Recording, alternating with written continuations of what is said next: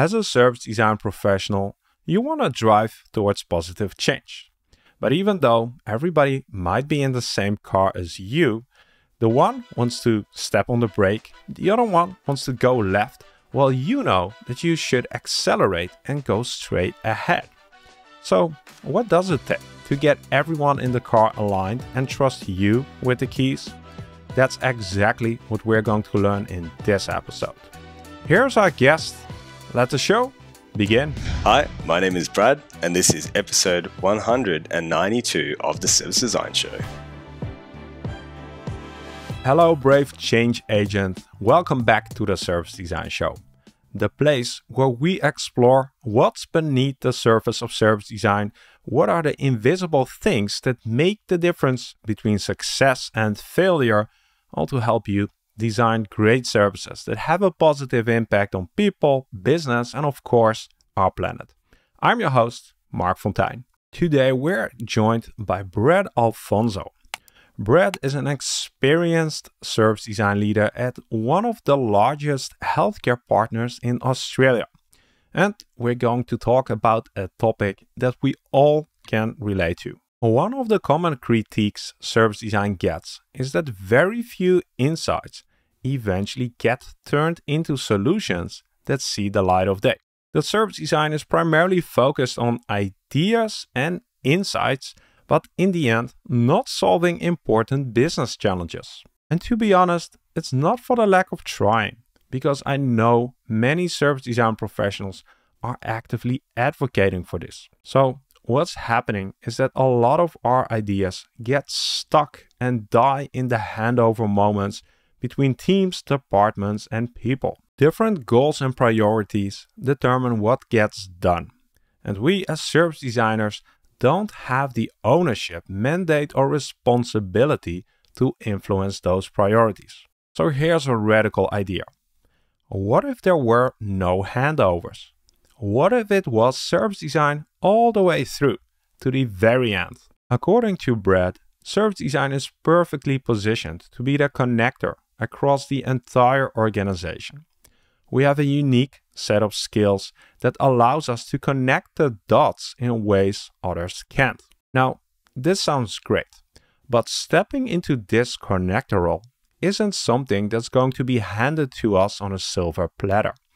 Others really have to trust us to take the keys and lead the way. Well, somehow Brad managed to get the keys, and today he's going to share with us how he did it, and if having the keys really allows service design to live up to its full potential. So let's gather around the campfire to learn from Brad what the secret is to getting people in the car aligned with us. How we need to be smart with numbers, because what gets measured gets done. And how we can get over imposter syndrome and do things that are vital for success, but don't feel like design. I hope you've got your marshmallows ready, because I can already hear the fire crackling, which means it's time to get comfortable and give our full attention to the wisdom Brad has to share with us. Welcome to the show, Brad. Mark, thanks for having me. Really great to join you today. Yeah, I know you as one of the circle members, and you've been a very engaged member, which is absolutely great. And it's nice to have you here on the show, because you're not just a circle member, you're also doing very interesting stuff around service design in your organization, which we'll hopefully talk about today. For the people who don't know who you are, Brad, could you give a short intro in what your role is today and what your responsibilities are? Yeah, absolutely. As you mentioned, Mark, member of the Service Design Show Circle, and that's been really great being part of that program and that community. Currently, my role is the Senior Service Design Manager at Bupa Australia in the health insurance business. We're doing some really great stuff centered around customer at the moment. It's a pretty interesting time in our space, moving into healthcare, or health caring as we're calling it internally. We're really excited with all the change and shifts that we have in front of us. Quite a customer-centric organization. We are driving with the customer in front. And our service design team is really in the center of all of that change. So it's quite an exciting transformation that we have in front of us. Let's not spoil too much at this moment, but the next question that I want to ask you is, do you recall the moment you learned about service design? Do I recall the moment I learned about service design? Okay. I learnt about service design, the phrase about service design, in about 2015. That was the time where I came across corporate innovation and the application of design thinking through the practice and craft of service design, and that was 2015. And since that, I've gone on a bit of an odyssey, immersing myself into the space in service design in a corporate setting, and really really excited. It has definitely taken my life and my journey on a path I did not think I would go. Now that you mentioned this, we actually have an article that talks a little bit more about your background. So I'll make sure to add it in the show notes, where you share actually how you got into service design and share a bit more about your journey. So that's, I think, a very good interest and an interesting piece to share. Brad, we also have a rapid fire lightning question round, 5 questions to get to know you as a person next to the professional. I see you smiling, so you know what's coming, but you don't know the questions because I shuffled them around this time. Are you Right. ready? Let's do it. Please finish this sentence. The most important quality in a friend is Patience. the best part of my day is when. That's a tough one, Mark. You're cutting deep here. When I wake up, that's a good time. You wake up, I'm here, got my family, pretty grateful for the life I live, and that's a good place to be. All right. Next one. My greatest fear is that. That I will live a life without reaching my potential. Next one. 4th question. I've always wondered why. Oh, there's too many, Mark. You got me trumped. Ju- I'm stuck. Just the first thing that comes to I'm mind. too curious, Mark. I'm too Yeah. curious. All right. I'm too curious. Look, I've always wondered why things always appear harder and more difficult than what they need to be. Right. Noted. Okay. The 5th and That final one, came to and then mind. you'll be off the hook. Phew. Our world needs more. Needs more service designers, Mark. Come on now. We know this one.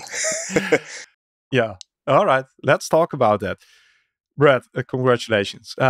These are tough questions. We spiced them up a few episodes back. Maybe we need to tone them down. But then again, we want to get deep and personal here. Cutting deep, Mark. Cutting deep. Got me there. Yeah. That's what we do here on the Service Design Show. So let's talk about the thing that you want to address with us today, and that's that. As service designers, we should own the entire journey. Is that correct? Is that how you feel about it? It's an interesting call out.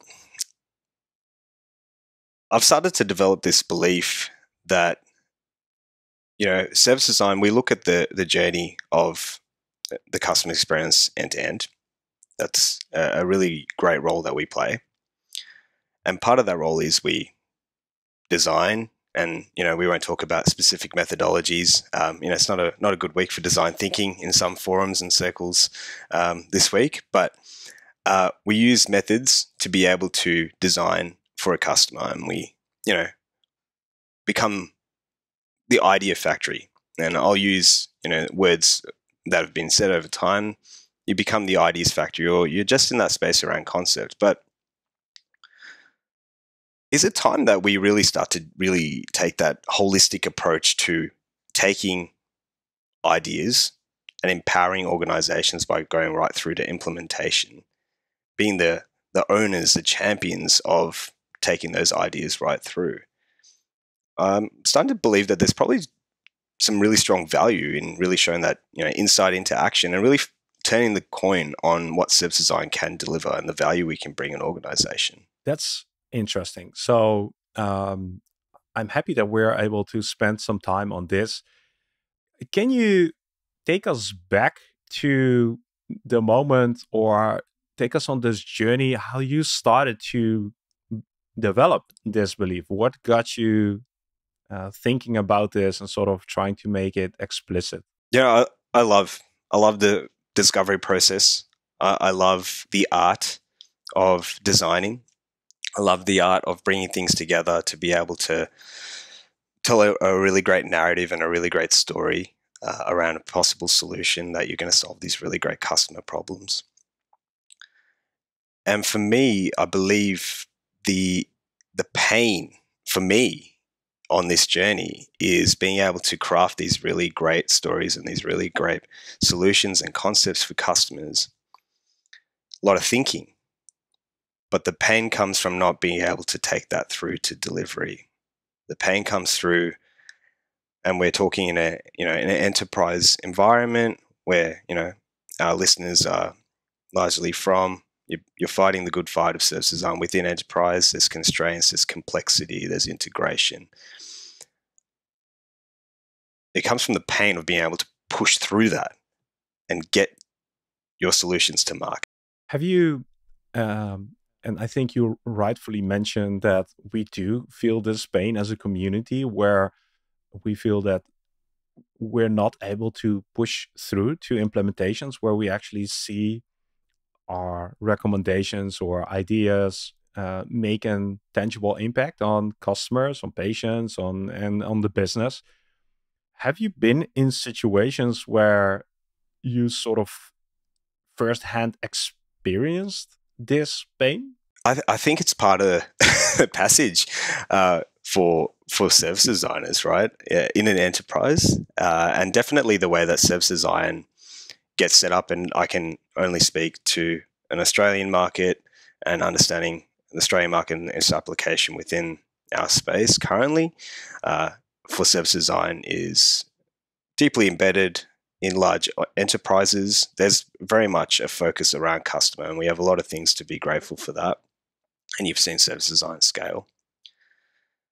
But with that scaling of service design within large enterprises, they come lots of pain points. It is being able to take an idea through to implementation. We have organizations that are split up by silos. We have organizations that have a distinct handoff. And for most part, roundabout way of answering the question, we do all this really great design work, but we get to a handoff point where there's a friction and the work stalls, gets stuck, gets paused.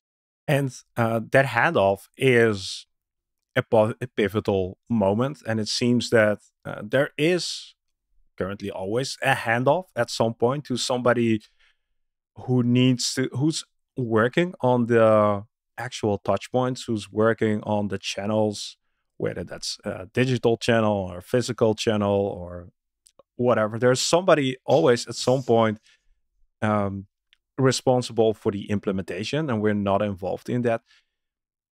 Have you have you found an, I don't know, is there, I don't know if the right word is an alternative, but uh, should we try to eliminate the handoff? So this is where I landed on this idea of service design really taking it right through. And realistically, we can't do everything. We're very much not experts at everything. But what service design does as a craft, I believe, we're great facilitators. We're orchestrators of not just the experience, but potentially orchestrators of an idea through to implementation. And what I truly believe here is for service designers to be able to play the role of facilitator in a truly cross-functional fashion by ideally leveraging the skill sets with all of the key players and all of the key stakeholders and all the key SMEs that we engage as part of our project. If we are able to actively leverage that cross-functional brilliance, then that will be a vehicle for us to be able to push through in owning idea through to implementation. It's not something we can do on our own. Yeah, I think most of us will agree that, and I don't think we have the ambition or the naive vision that we can do everything. And maybe in the early days, but I think we are getting a more realistic idea that this is a team effort, collaborative effort. The challenge that's here is service design has to be positioned in a certain way in the organization to be able to fulfill this role. And my experience is that that's often not the case. I'm curious, what have you found? Some things need to be true for this to succeed. And ideally, I feel like one thing that's really important is service design sits from a problem-solving space in a unique spot. We are able to bring together the business need and the customer need. And we have a really great understanding of connecting strategy right through with product or implementation. We play that unique role in being that connector, which is absolutely fabulous. So we're uniquely positioned to do this. I feel that being able to leverage the cross-functional teams, bring them together around a problem and take it right through.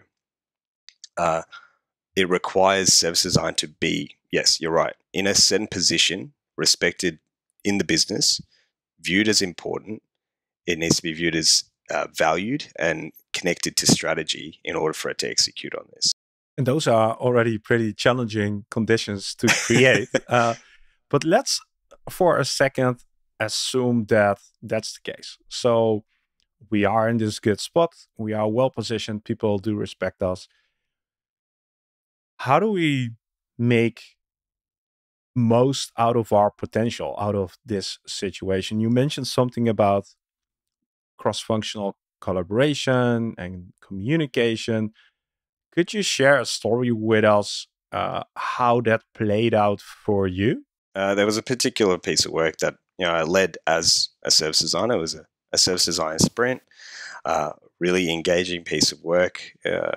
We had a cross-functional team that we set up around a key customer problem, and it really was a customer problem at that time. So very much led with a customer lens. We unpacked this sprint. We had channel teams, and working in a service organization, you have our frontline teams, which manage our physical touch points, contact centers and retail teams. We had messaging teams, so digital messaging teams, and we had our digital teams as well. So our digital touch points, our web and app teams involved as well. But to that point as well, we also had some of our back-end teams involved as well, some of the systems that have information that we need, our customer information, our product information. So we had this pretty cross-functional team, front end and back end, but also a team of people that really understood the business as well. So we had some key business stakeholders that manage different parts of the business that are invested in this particular customer problem. And so true cross-functional brilliance, we were able to take this team through this initial sprint.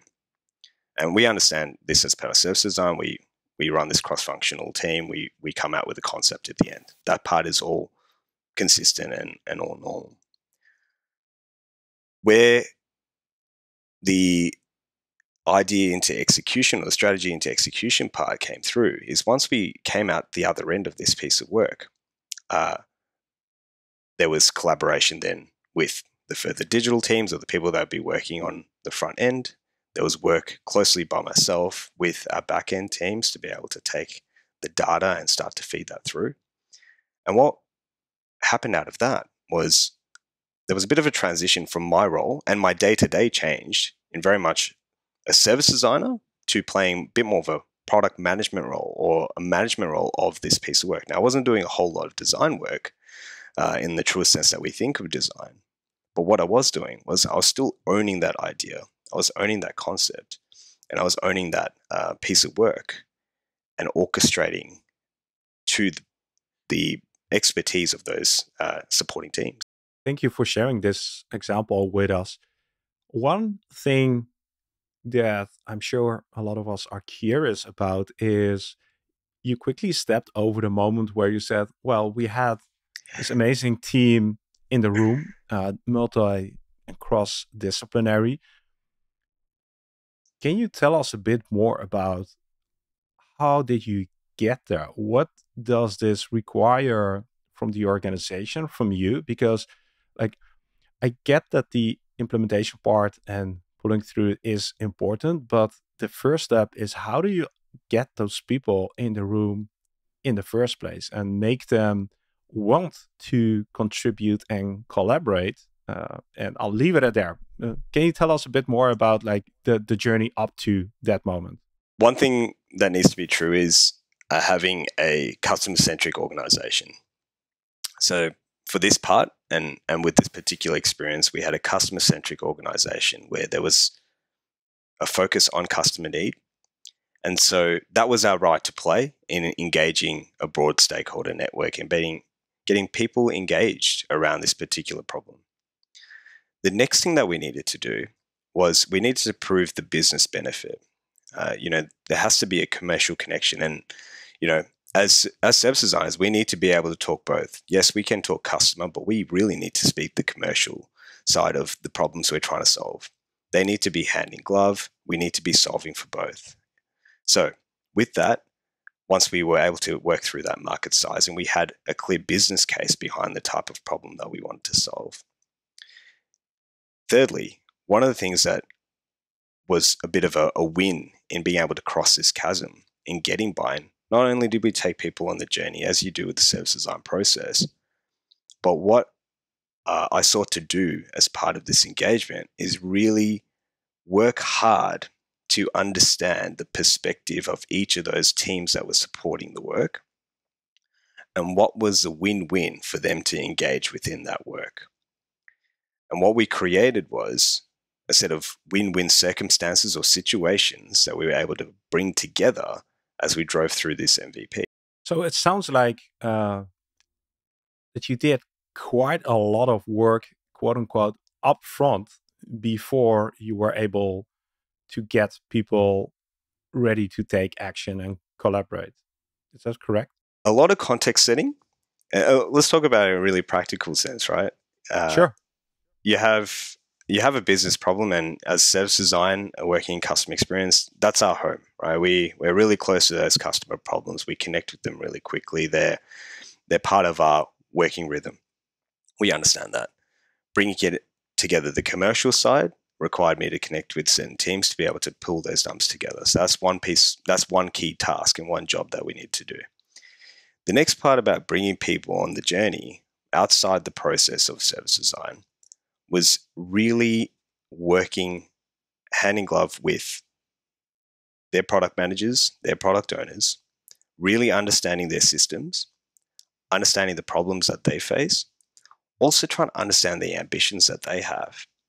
And so coming together really practically, what's your roadmap? What are you trying to achieve? What's your vision? What's your product vision? Now, I want to pull 3 different products into my one solution. How do I make that happen? Yeah. And that contextual awareness about what's important to the business as a whole and every moving piece in the business as an individual, every department, that piece of knowledge and insight is the thing that allows you to take the next step. If you step over that and just try to get people in the room, that's they might join your session, but then you're never going to be able to actually get them to take the next step as well. That's at least my assumption. Yeah, absolutely. I like to think of service design. We're very uniquely placed, as mentioned before. We have this broad remit. We go from strategy down to implementation. We need to play with a win-win mindset. What we can solve together can suit all of us. It's not a matter of bringing people on the journey to serve one purpose. Do you feel that we should first try to map the organization and the needs and desires of the organization before we start looking into the needs of the customers? That's a good one. Where does my brain jump with that one? There's ways that an organization can align around problem spaces. And whether you're customer centric, whether you're product centric, whether you're platform centric, and then you can align to one of those, or there's a handful of others there as well that I haven't mentioned, but you can align yourself and put everything in the kitchen sink against that, and maybe that's the way to run things. The other part, second part of that is, especially in service design, to go back to your point around mapping problems. If we were to map problems, how do we bring them back to what each system can do, what each team can do, and what are those dependencies that cross, interlay with that? That's where the tricky and the fun stuff happens. We are really curious to learn about how did you get those other teams to sort of put you in control, or I don't know if that's in the lead. So they have their own agendas, they have their own KPIs, they have their own ways to measure success. And now you are bringing them together with other departments who have their own KPIs. Like, what did it take for them to trust you to go on this journey with you? To be trusted, you have to trust. So in getting people around a problem, we'll work on this problem together. We'll get to that solution together. There's great value in engaging everyone that's going to touch the solution. Engage them right at the start. Have them be part of all of that kickoff. There's a habit of service design where we may only engage certain parts of the business, and then we take through into, a technical realm, and then try to work through something. Yet, technical teams or system teams haven't been engaged, and so they're a bit disconnected. So, first part is to be trusted. You got to trust and get people engaged around your problem at the start. Provide a vision of where you want to go. They're the experts in their space. Let them feed into a way to get there. Yes, trust to be trusted. The way you're describing this to us, it sounds like it might be pretty big from the start. So involving everybody who could or needs to be involved might require quite a lot of people, quite a lot of logistics, coordination. One of the things that I've heard often people recommend in service design is start small and do the things that you have direct influence on.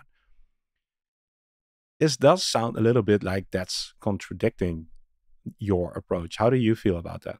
I don't think there's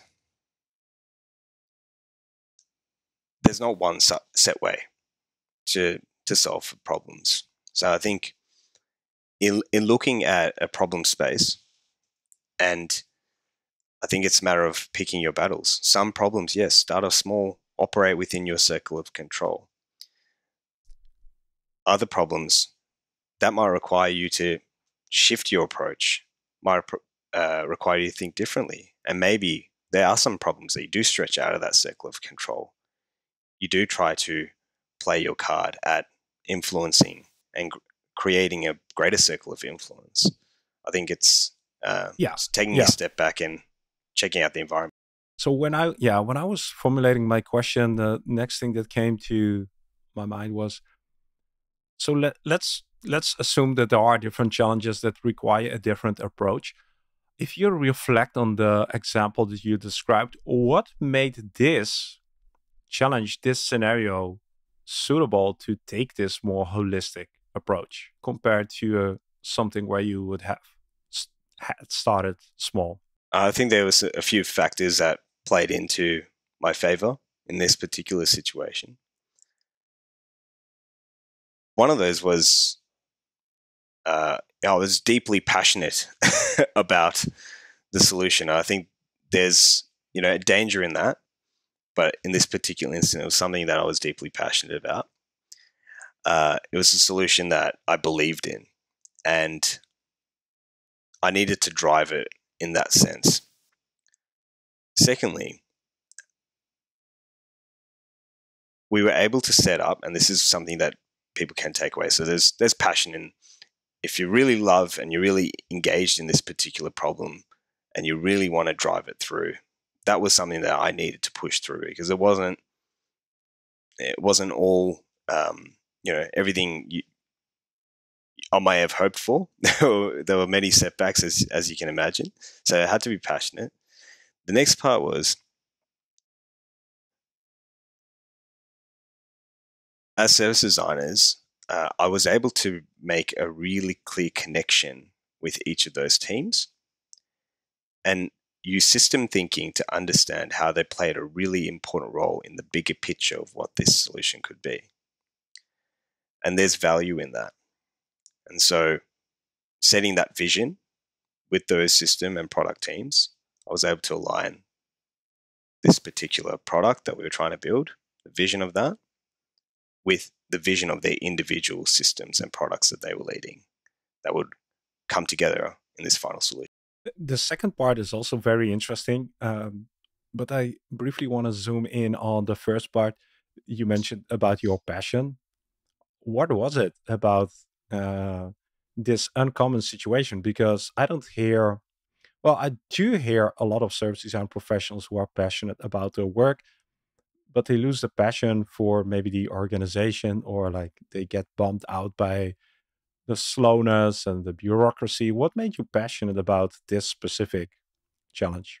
I think there's a few factors here, and one of those ones that I had to remind myself throughout this journey was I needed to be able to recalibrate my mind on what success was and what the metrics of success would be for me in delivering this particular project. And so, traditionally, service designers, we look at, or traditionally I at the time looked at delivering projects. You do some really great design work, you have a killer pack, you have a really good showcase, you engage the business, you get them really excited around this particular problem space. But then being able to own that piece of work, post that part, take it through. I was especially passionate around this particular concept. But once I got to that next point where it became a bit more of a product management role, it was really being able to dig in deep, change my metrics of success, recalibrate what I considered what would be success, and set myself on a mission for that. And I believe as service designers, we have enough tools in the shed to be able to navigate problem spaces. You're not always using a double diamond, but you're working from mist to clarity. You're being able to push through a solution or a problem space. You're being able to pull in the right people at the right time because you understand who plays a role in what. And I just had to keep pushing towards that. And having that as an end goal and giving myself a mission was something that was able to drive me through. And when you say that you had to recalibrate your metrics and what success looks like, could you share a bit about that with us? There's probably layers to that, to be fair. The first one being, metrics of what completion is. This is success for the project. I've delivered this project and now it's done. I'll move on to the next one. I think there was a metric there within myself internally, what I was going to get satisfaction from, what I was going to be fulfilled by. The next part was resetting myself on what I wanted to learn. What was I going to learn out of this next part? Getting really pointy around the commercial side, really understanding the commercial metrics and writing out business cases, really diving into that product management aspect. And then thirdly, really digging deep into the technical side of my delivery. So really understanding the individual platforms I was working with, working closely with the devs that were writing the code around this particular product. those were all going to be stretch goals for me. So my metrics of success changed. That was not what I'd set out when we initially looked at the problem. So I made it my mission to understand every one of those details in the greatest possible way that I could, but also at the same time play the role of service design in connecting that detail into an overall strategy. And one of the wins out of that was I was able to give these teams who are so in the detail a real clear connection to strategy and how what they were doing would play out and benefit customers. And that was pretty cool. What does this tell us about your position inside the organization and your role inside the organization? That you had the freedom to recalibrate your metrics. I'm saying this because often what success looks like isn't defined by ourselves. We have a superior who tells us what success looks like. And I think this is also one of the barriers to working in a more holistic way and getting to implementation is that we are measured by other means of success. So again, coming back to the question, looking back at this, what does this tell us about your position and role inside your organization? A lot of this comes back to trust, right? So there's obviously a level of trust to be able to take the keys with an idea and take it from idea to implementation. There's certainly a level of autonomy that our service design team, service designers are charged with, which is really exciting, and we're really grateful for that. And there's also a culture that we operate within where service design and customer experience is highly valued. And I think that's something to not take for granted and something to really acknowledge as key factors at a cultural level there. For service design to thrive in this way, you need to have that. Yeah, that's I like the way you express this, handing over the keys or giving the keys or giving the autonomy to service design. That is a big leap, and the fact that your organization values customer experience on, I'm assuming, a very high strategic level, that definitely helps. Like there's less convincing to do, less selling to do, and there's more actual implementation to do.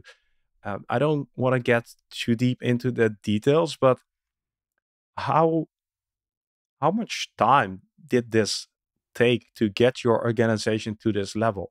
Was this a gradual iterative development process, or was it a matter of a new CEO stepping in and saying, okay, this is important from now on? Or was it option C, something else?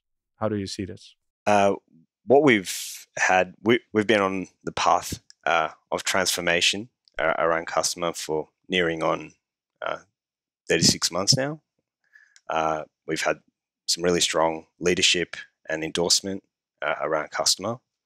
And that's a really clear approach that we have around solving for our customers. There's a lot of work. There's a lot of really good people that have spent a lot of time setting this up and embedding and implementing. And what we have is a really strong culture around customer.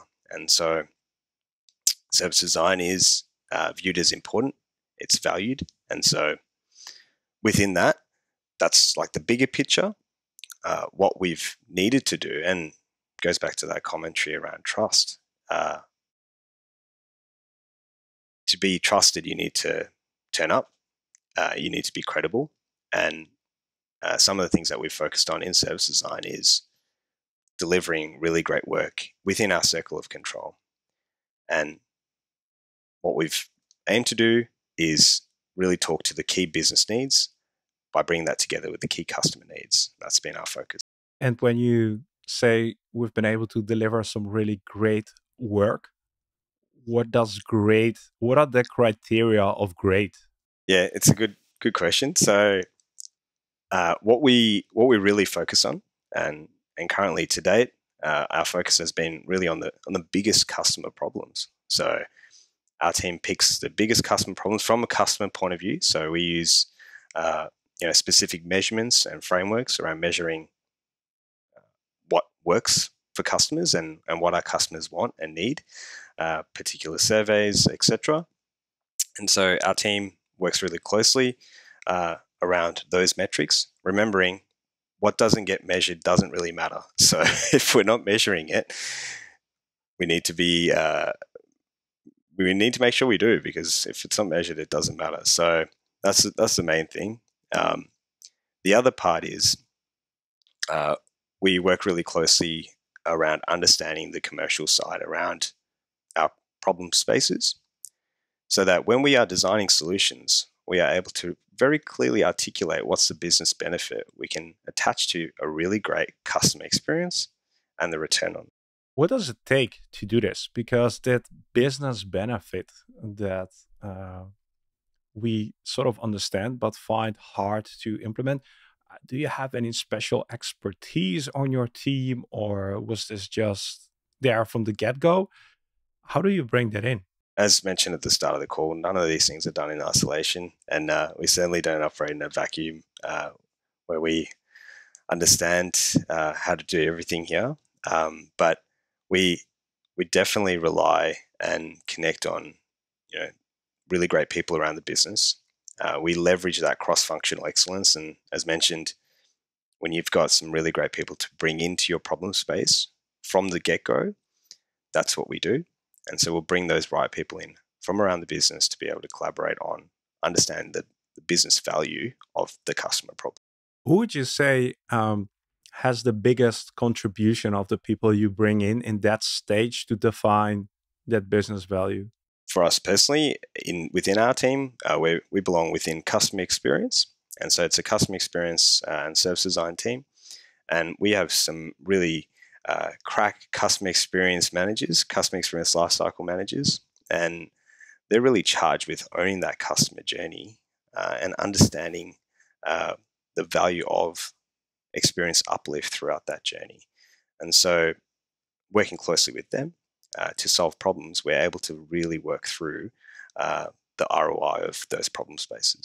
So these people, these customer experience managers, these journey managers, they have the ownership and responsibility for looking at the metrics from a customer experience point of view, but also from the business objective perspective, correct? Great. All right. So I know that we discussed a lot of things related to setting the conditions, creating the environment to make this happen. I think it is very important. But maybe you also want to address some things that happen after that moment. I know you touched upon that your role had changed to being a more of a product manager. Is there anything that you'd like to additionally highlight around that stage of the process? I believe that what we have is it's just an interesting time, right? When you're going through that problem space and you're trying to solve for this particular solution, being able to take that idea through implementation, carry that vision through, it forces you to let go of a few things that we really love as service designers, and it does force us to move into a space that might be a bit more uncomfortable, a space that's not familiar, or a space that's really going to test us and doesn't quite follow the process or follow an approach that's set out for us. And so being able to shift my mindset around what was in front of me and being able to leverage the expertise of people working closely with me, I think that was what set me up for success in being able to take this particular problem right through to solution. Maybe a bit more specific, like what was the change? What was the transformation that you had to go through? Like in myself or the project itself? Let's start with yourself. So to that point before, I had to just be open. I had to be open to exploring the change. I had to be open to taking charge of this particular problem and driving it through to implementation. I had to be open to taking on and wearing different hats that I otherwise wouldn't wear. I had to shed the title of service designer in some part, or what was good service design, or what is service design. I had to let go of that. That was me internally. And then within the project itself, the shifts and changes within that, it was less of a focus on handover and it was more of a focus on throughput. So I wasn't handing over anything, I was taking it through. That's a mental shift. And that shift, what was if you look back on this, what was the most challenging part there? I have some assumptions, but I'm curious if you have some thoughts on that. For you, what was the biggest challenge in that shift? I often describe the project as the myth of Sisyphus. So it's a it's a Camus short story about a man that's destined to push a boulder up a hill, and without ever really getting to the top. And that was how I coined this project, and it did feel a little bit like that at times, but it was settling into that discomfort that maybe wasn't exciting in the same way that much of our design craft and the service design process can be, but it was settling into that discomfort that served me well. That was one shift. That's interesting. So settling into that discomfort, that it is hard work, it is mostly not exciting, it is the grunt work, the grit work to get to the top of the hill, even though you might never eventually make it and still push through. Yeah, we're almost conditioned to see progress as you step through a process, right? You step through the design process. There's some really good milestones, but struggling to see that in a vacuum of heavily integrated organization, matrix systems, dependencies, business cases, but then being able to take that through is the exciting part. You mentioned something very, very fundamental here. Um, we often talk about patience and perseverance with regards to service design. I'm very curious, what kept you going in this journey when you didn't see immediate progress, or you weren't able to measure or quantify immediate progress? I always thought about the fact that I was learning. And that's one part. I was learning something. If it was uncomfortable, if it was a challenge, looking within myself, why was that a challenge? Why was it uncomfortable? That reflection itself is a learning. Then, on top of that, is all of the technical work, all of the work that you were connecting in with the teams and learning this different space around how to take stuff through to implementation, but owning that part of the implementation, not being the practitioner, not being the designer in that space. I was learning, and that was something that I was able to lean back on. It was always a learn. I can imagine that that's a metric for you, and sort of enjoy the process and enjoy the learning aspect. But if you have to sell that as an outcome to the organization, to your manager, to your sponsors, to your stakeholders, um, it might, it might be a hard story to sell, that you're saying, okay, it doesn't look like we made a lot of progress, but we learned a lot in the last 6 months. Like, how did you frame that? Well, I mean, as I said before, if it doesn't get measured, it doesn't really matter, right? So everything needs to be measured. If you want to make any kind of change, it needs to be measured, and that's consistent with everything in life. So can it be quantified? Can you qualify that? And so every part of the project we were able to take away some key learnings. We were able to drive a connection to what we were doing on the ground with this particular product into a commercial sense. We're able to speak the metrics. We're able to speak the benefit to business. We're able to speak the benefit to customer if we're able to deliver it as well. So that was something we were able to reiterate.